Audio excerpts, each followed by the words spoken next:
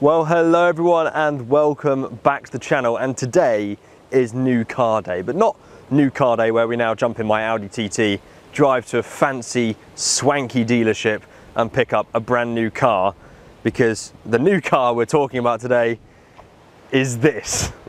My new to me 307,000 mile Volvo Xc90. Well, yeah, you heard me right. This 2004 Volvo Xc90 has 307,000 miles, almost 308,000 miles on the clock.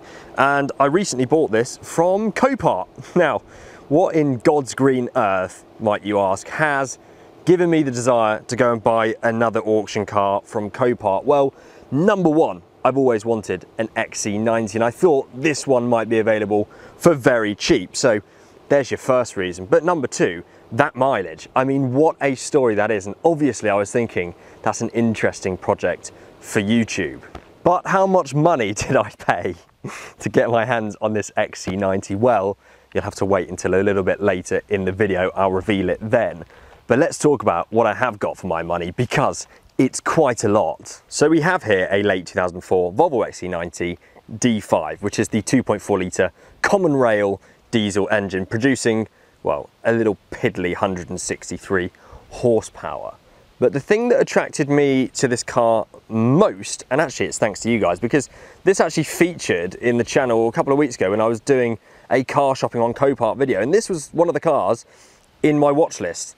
And of course I've ended up buying it. But what lots of you said in the comments when I was looking at this car, and I didn't realise, is that it's the executive model, the top of the line, sort of the Range Rover Autobiography equivalent. And that comes with a ton of features that weren't standard on other models. Actually, just while we're outside the car, number one is these 18-inch BBS wheels. These were only available on the executive model, and what the condition of them is not the best, but we'll look at that sort of thing in a bit more detail shortly. And also on the front, this is an exclusive design grille that was, again, only available on the executive models. But inside the car is where I honestly get a little bit giddy, because we have beautiful leather interior with piping, again, an executive model only option, and chestnut or walnut, I forget, inlays. Now obviously not looking great there, but chestnut or walnut inlays looks absolutely fabulous. My most favourite thing of all though is the green carpets. Oh my goodness, aren't they incredible? It makes me think of a sort of Bentley Continental GT from the same sort of era. Lots of them seem to be specified with green or blue carpets, but they are also extremely plush and thick. I should point out that the car did not arrive to me from Copart looking like this. In fact, it was a very different story. I'll roll some shots now of the condition it was in when it literally came off the trailer. But before I had the chance to film this reveal video, I've already had the amazing guys from Topaz over detailing it and doing a full interior clean, which is why it looks so incredible. So if you want to see what it looked like when it arrived, you'll have to subscribe to the channel now, because the next video coming out on the channel will be that deep clean. It's a mental transformation, actually, probably the craziest one I've ever seen. So the car did not look this good when it arrived. Now, there are some pretty major and various issues with this car, as you would expect it coming from an auction like Copart, but I'll tell you about them in a second. I just want to give you a quick message from today's video sponsor. Let me say a huge thank you to Carly for sponsoring today's video. And today I'm sat in my dad's BMW 1 Series convertible. Lovely day for it, I know. But I said, as he's had this car for quite a while now, I'd run a diagnostics check for him. So with this Carly scanner and the Carly app, you can plug into your car's OBD reader anywhere, from your driveway, from a road trip if you go abroad, and access a bunch of hidden features, but critically also run a diagnostics check on your car. It's extremely simple to connect. You just select your car. This is a BMW 1 Series, it's 2011, it's a E88 convertible, and it's gasoline. And then we're going to connect. The OBD reader is plugged in, and here we go, it will connect via Bluetooth very quickly, and we'll be presented with the ability to do a number of things: diagnostics, used car check, customization and coding, and other. But we're going to look at diagnostics today, and read the codes. Now the brilliant thing about being able to do this with Carly is it saves you, well, time and money from having to go to a garage every time you want a fault light read, for example, on your dashboard. And they will charge you quite high prices as well just to plug your car in. So now we can go in and look at what the issues are. We have one for the central control unit, which is something to do with the heater and air conditioning, the iDrive, the instrument cluster, and the junction box passenger module. The only thing that comes up as a sort of mechanical problem really is with the DSC system. It looks like something to do with the steering angle sensor, but there's nothing too scary there. Now what's more, with this central control unit fault, we can go into the Carly Smart Mechanic and read some more instructions and information as to what it could be, and also how to potentially repair it. This is extremely useful when being confronted with a fault code that you're not really familiar with. This gives you lots of information regarding it. So what we're going to do is we're going to clear all these fault codes now, and then in a few days time I'd suggest to my dad to have them rechecked. One other fantastic feature of Carly, which I personally really like, is the live data feature. Now in cars that I'm used to, like my Audi TT from 2004, there's only so much information the car gives you from standard. There's no fancy central infotainment screen where you can look at tyre pressures and power, but with the live data feature on Carly, there's a plethora of systems that we can monitor as we drive along through our phone. For example, we can monitor our engine oil level, our engine speed in terms of the RPMs, how many kilometers the car has done on this current oil. We even have a sensor for our foot control, which shows us how much as a percentage we're depressing the throttle pedal. And more critically, we can monitor temperatures like the intake air temperature, the coolant temperature, the oil temperature, and many more things. So by having Carly then, I'd say that you just end up having a much better idea of your car's overall health, and you have the permanent ability to be able to read codes and diagnose any issues. So if you don't have Carly already, I encourage you strongly to go to the link in description and check it out for yourself, and you can use my code on screen now to get yourself a nice little discount too. Thanks so much to Carly for sponsoring this video. Now let's get back to the Volvo XC90. So let's start outside then, and no better place than the driver's side of the car, because we have some pretty impressive scratches that go all along here, and this is very dented there, and we've got a huge scuff down here as well. Also, well, it looks quite good right now, but this driver's lock thing is, yeah, completely come away. There you go. You can actually shimmy it back in like that, and I might just try and glue it on, but cosmetically on this side it's pretty bad. It doesn't stop there either, because the wheels, all four wheels, that's the name of my podcast, you should check it out, guys. All four wheels are really, really bad condition, and actually, like I say, Topaz have already been to detail this car, and without spending hours and hours on them, they couldn't really get any of this really bedded in stuff off the car. Obviously that mud is just from literally driving in here. So yeah, the wheels are in pretty awful state. Also, there's some tape on this wing mirror here, presumably keeping something together, but obviously that didn't come from the factory quite like that. But even worse, even worse is this side, which is missing sort of half the wing mirror. Even it's snapped here at the join, and on the front the glass is completely cracked, and I've actually taped it in place as a very, very temporary fix, so please don't shout at me. I've actually tried to order a new one already, but this was even worse when it arrived. So again, check out the next video to see what I mean. Around the back of the car, well, dare I say it, it's in pretty good condition. There's nothing really to talk about here in terms of damage. The only thing is number plate could probably do with replacing it. Normally these plastic bumpers get really faded, and once that happens you can't really bring them back, but yeah, they just look brilliant actually. Now you'll notice the headlights. Now I think these came with Xenons, and that might be part of it being an executive edition car. You can't really see them or benefit from that because these headlights are very, very foggy, and I did say to the guys at Topaz that I might try and do a machine polish on these, because I did that with the TT and they came out really well actually. Paintwork in general, and I must just say the colour of this car, I don't know how well this camera picks it up, but when the sun is shining on it, there's a really deep sort of purple hue. If any of you watch Shmee, here's McLaren, which is it, the 675 LT, has that sort of deep purple on it. I think it's Orion purple. This reminds me of that. I know it's pushing it to compare this car to a McLaren in any way, shape or form, but the fleck that comes out of this deep blue paintwork is genuinely gorgeous. The paintwork in general, you know, not awful. Obviously, there's scratches everywhere you look. There's a little bit of rust there from where it's been chipped, but all in all, again, apart from the damages on the side and the huge scratch along here, yeah, it's not awful. I guess the more I say that, the more I realise it is actually terrible. But when you hear what I paid for this car, you're not really gonna mind. We have on the XC90, of course, a bit like Range Rover, if it decides to work. Let's find the key. Central locking works on this one, which is remarkable. There we go. Split folding tailgate. And sorry, I'm absolutely obsessed with these green carpets. I just cannot believe how amazing they are. Split folding tailgate, like I say, here we have a lever to pull up that rear one, which I really like actually. It feels like such a tactile design and in pretty good condition as well. Normally on the old Range Rovers, these struts would go after this amount of time, but all in great condition here. Of course, this being an XC90 as well, it is a 7-seater. Now I've got it in 5-seat configuration mode, but we'll have a look at the 7 seats later in this video. There's plenty more impressive features to show you inside the car, this being an executive model as well. But first, I just want to jump in and tell you how much I paid for this, because I know you're eagerly waiting to know. Now, quickly, before I say it, if you've not already, comment below with your guess. Don't delete it once you hear it.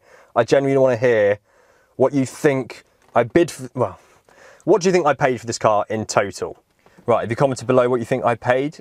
So, the total amount I paid for this car was £847. £847 for a 2004 executive Volvo XC90. Okay, it's got 307,000 miles on it, but that's nothing for these engines, right? That's what I hear all the time from Volvo owners. And actually, if you go anywhere online where cars are advertised and you search for Volvos, lots and lots of them are around the £250,000 mile mark. So it's not that scary. But £847, I think, is a lot of car for the money. In fact, there's this website called Redcorn, and you can put your car in, a bit like We Buy Any Car, and it will tell you how much they'll pay you for scrap for the car. And this came out as 525 quid. So, to be honest, there was really nothing, barely anything to lose on buying this car. The only thing I've had to really fork out for is tax and insurance. It cost me £67 so far to tax it for 2 months, as I had to pay for the whole of July and August. And the insurance on this car is quite expensive as well, £700 a year for me. But anyway, apart from that, you're going to pay for that on any car, really nothing to lose. So what did come with this car then? Because when that TT turned up, if you don't know what I'm referencing, the last car and the first car I bought from Copart was an Audi TT. That came with a folder full, bulging at the seams, of paperwork, receipts, history, you name it, it had it. It also had 2 keys, whereas here, I've just got the one, and it's not very enthusiastic, this key. It's a little bit sad. But yeah, what did this car come with in terms of history? Well, also, not a lot. Now, according to Copart, this car has 1 owner from new, obviously now not including me. And, well, the service history corroborates that a little bit. Basically, this car was sourced at Squire Furnock's dealer in Slough, and it was continuously serviced there and at their sister dealership in High Wycombe for a number of years. And I'm really struggling to find the correct booklet here.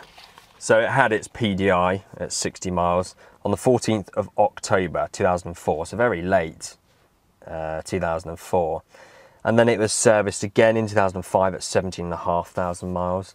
Serviced again later in 2005, just 6 months later at 40,000 miles.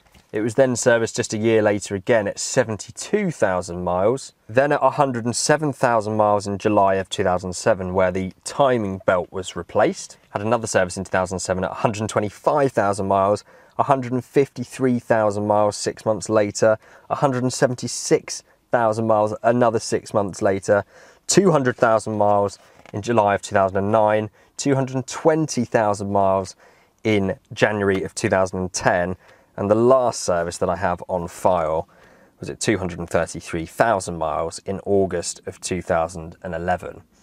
And these were all done at Squire Furnock's dealer in Slough, but then High Wycombe for the last sort of 5 or 6 years there. So they've always been done in this same place, which does sort of corroborate the story of it being one owner from new. Now I can't confirm that because I don't actually have the V5, and a little bit of annoyance I have to say with Copart is all they supply me with for this car was a V5 reference number. So bought the car, won it, paid for it, all of that stuff, arranged delivery, and they supply with a V5 reference number, which means you can go onto the DVLA website, claim that you've sold the car to yourself essentially, and then you get a V5 sent that way. But the number they sent me didn't work. And this was a Friday evening, I realised this just after the car had arrived.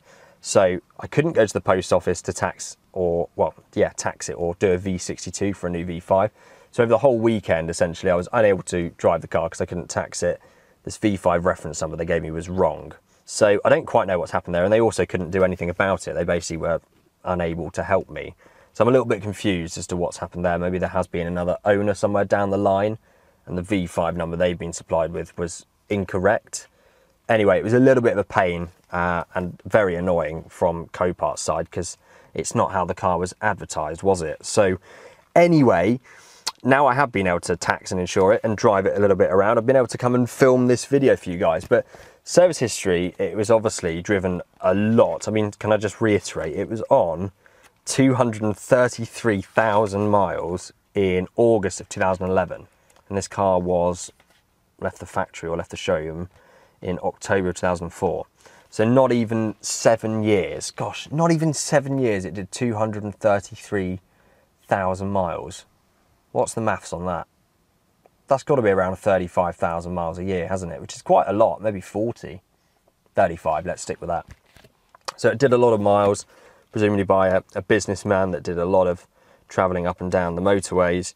But yeah, the service history stops at 2011 and I don't have anything else. No other paperwork at all came with the car, just the one key. And I mean, it is the original book folder here, but that was it. But needless to say, £847, and it does run and drive from what I can ascertain. Hilariously though, the amount that I technically won this car for, as in what I bid for it, was 300 quid. That's what I bid for the car. No one else bid higher, so I just took it at that. The seller then countered with an offer of £1,500. So that's what his reserve was, essentially. I then countered with 400. He then countered with 500.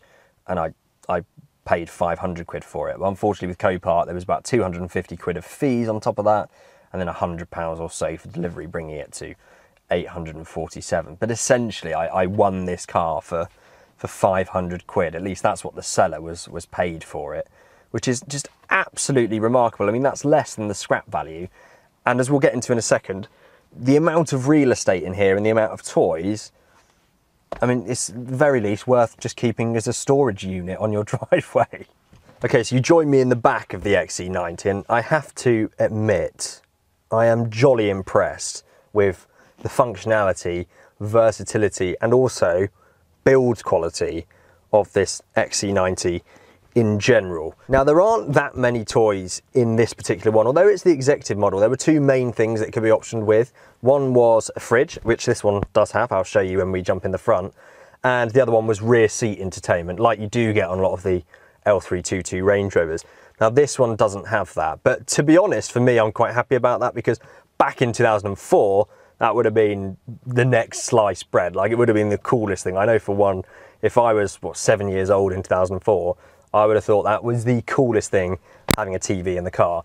But in 2023, it would look very dated and antiquated. And so right now, I'm glad it wasn't optioned with that. We have this gorgeous leather piped as well in the back too.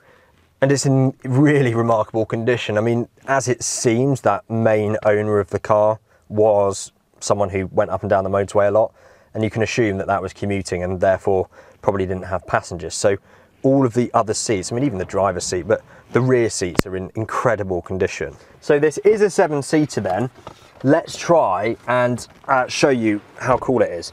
So yeah, these seats, actually, I should just mention before we do this, you can, as a rear passenger, adjust yourself. So you can come forward so that the 7-seat passengers have extra legroom. But even in this forward-most position, which I'm in now, and my driving position ahead, my knees are touching the seat, but it's perfectly comfortable. But you can also then go further back, and the leg room is genuinely very impressive actually. But we do now want to use the 7 seats, so let's see if I can do it with the doors closed just for the camera.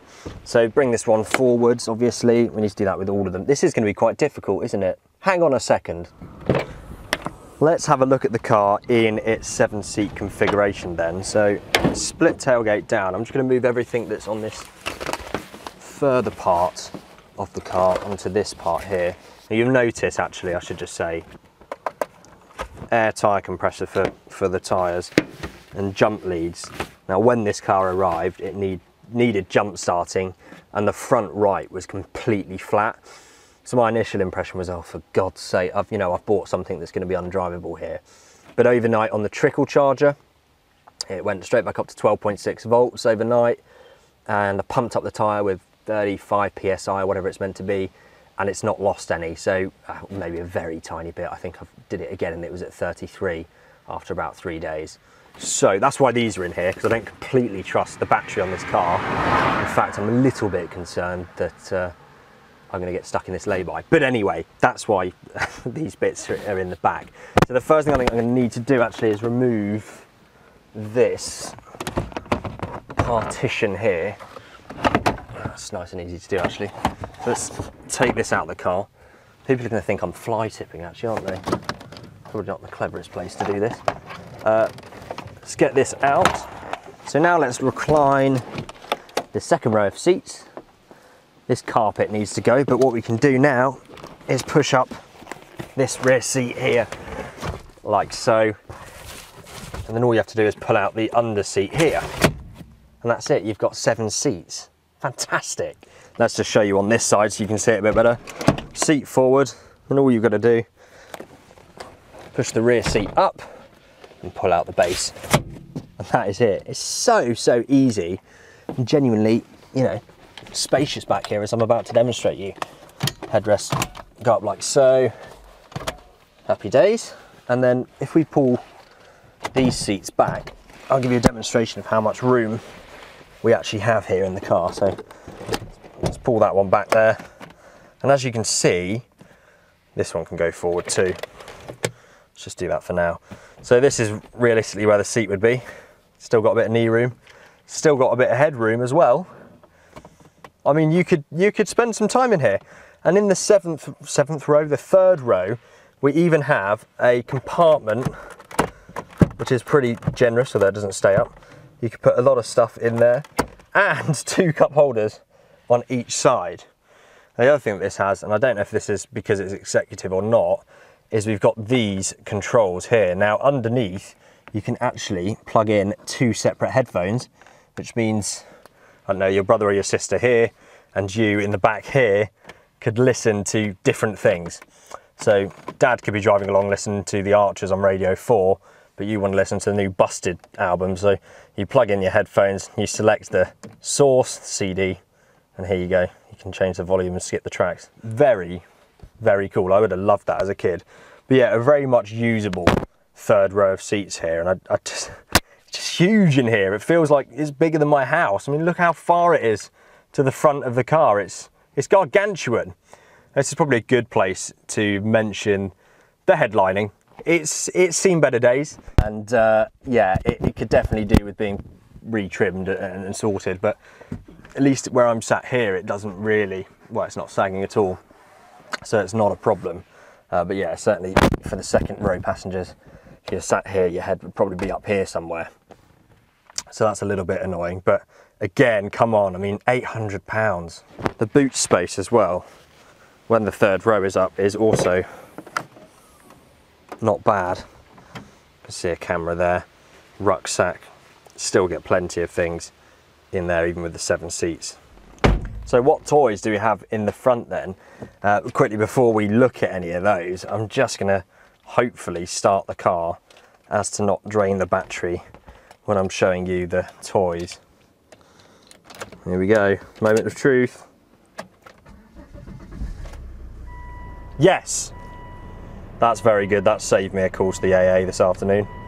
So it is lovely in the front here. Again, everything you touch is gorgeous. This feels so nice under the thumb there. Steering wheel is really minimalistic but lovely to hold. I mean, it does help that, again, Topaz have really improved this car. Don't forget to check out the next video. You can see what a state it was in when it did arrive. I love the minimalistic, simplistic dials as well. Very, very cool. Very Swedish, isn't it? Of course it is, but I do really enjoy that. There's the all-important odometer, 307,693 miles. You see, it really is what I say. You'll notice there's an ABS light we've got there. Now, that seems to go off as soon as I start driving and then come on about 30 seconds later. So don't really know what that is, but needless to say, this thing is going to need an inspection and a service. Seats in the front are all electronic and have the memory function, which is nice. Also has the comfort entry, so the seat moves back when you exit the car and moves back into your position once you sit down in it. Got electric windows, and like I say, we have a fridge which has 2 settings on it, light and strong. You can put bottles of water, etc. in there. It keeps them nice and cool. We do also have, and I found out this by knocking it accidentally, this here, which is a mobile phone. I don't think I've ever had, I mean, my 7 Series had one in the dash there, but I've never had a physical one on a cord like this that you would put to your ear. Absolutely fantastic. And to go with the phone in here, we even have a SIM card. Oh my God, I've just dropped it. Well, we did have a SIM card in this slot, and it was from Asda Mobile, which also just dates the car, doesn't it? Now, behind the gear selector, we have a few other things. I'm not sure what that is. I think that's for home link or something like that. Parking sensors, I'm not sure if they're front or rear or just rear. I haven't actually checked. And we have power fold mirrors. Even though that one over there is a bit buggered, it does still work, as does the driver's side. So that's nice. And DSTC is Volvo's sort of stability control system. Now, it's on as standard always, but this is the button so that you can turn it off.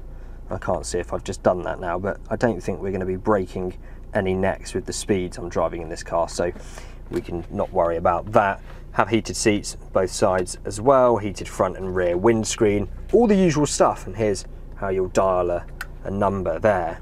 As it's the executive edition, the front seats apparently have an extra soft leather in them, and I mean, although the rear seats are very comfortable, these definitely do feel a little bit spongier, so I don't know how much truth there is to that, but they do feel a little bit better, I suppose, and they are very comfortable.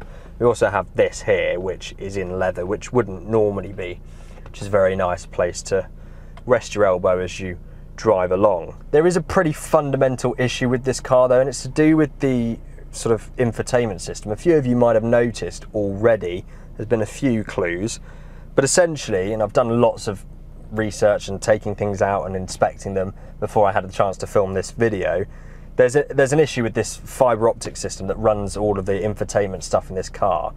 It's these fibre optics that go all around. They go the instrument cluster on the dash, the satellite navigation, the radio, the satellite navigation disc under the passenger seat.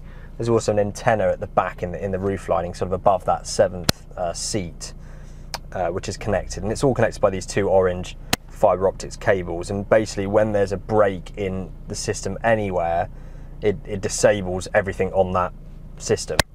So I have no access to my sort of combi display on the dash. The bit will show you where the doors open or a warning that comes up, or your miles per gallon even. That is completely off and I cannot get it on. Also, the pop-up satellite navigation screen, which this car has, it doesn't work. I cannot get it to come up at all. The radio doesn't work, won't switch on. And yeah, essentially everything on that system I can't use, like the phone as well, for example. So it's a little bit annoying because I can't listen to music or the radio or use the sat nav or any of these fun features that the car has. I cannot use.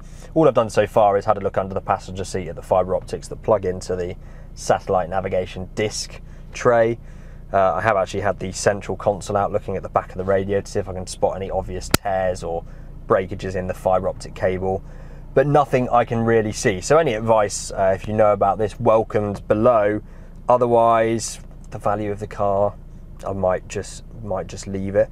But it's a little bit of a shame because I'd love to show you the pop-up sat nav and see what the sound system is like in this car and use the phone and do lots of quirky stuff, but unfortunately we can't while it's not working. But I think that's pretty much it in terms of the features of my £800 Xc90 Executive. I am very happy with my purchase. I think it's absolutely fantastic. It's incredibly luxurious in here, and it would have been a car that cost almost 10 times what I paid for it. Sorry, 100 times what I paid for it less than 20 years ago, especially when you adjust for inflation. I also love these sort of grab handles they have on both sides here. It makes you feel like you can go anywhere in the car. So let me know what you think about my 307,000 mile Volvo XC90. Do you like the green carpets? Do you think it was a good purchase? What do you think I should do with it next? Thank you so much for watching this video. It is with your support and with support from sponsors like Carly that I'm able to take these risks essentially and buy these pretty silly, outrageous cars. But I'm all the more happier for it because I think it's tremendously interesting, and if we can maybe keep this thing on the road, give it a new lease of life when otherwise it would probably just go to scrap, and that would make me very, very happy indeed. So any suggestions, as always, are very welcomed. If you haven't liked the video already, please do give it a thumbs up if you did enjoy it, because that will help YouTube to show it to more people, which means I can buy more cars like this in the future. And also do subscribe if you're interested in seeing the cleaning process of this car. I've not shown you too much of the actual interior and bits and bobs today because I want you to go ahead and watch the next video that will be coming out, where we see the just amazing transformation that the Topaz guys did on this thing. It was completely disgusting in here, absolutely horrendous, and they just completely made it new again. I cannot quite believe it. So yeah, do stay tuned for that and make sure you subscribe so that you do not miss out on it when it lands. Thank you all so much for watching, and I'll see you very, very soon.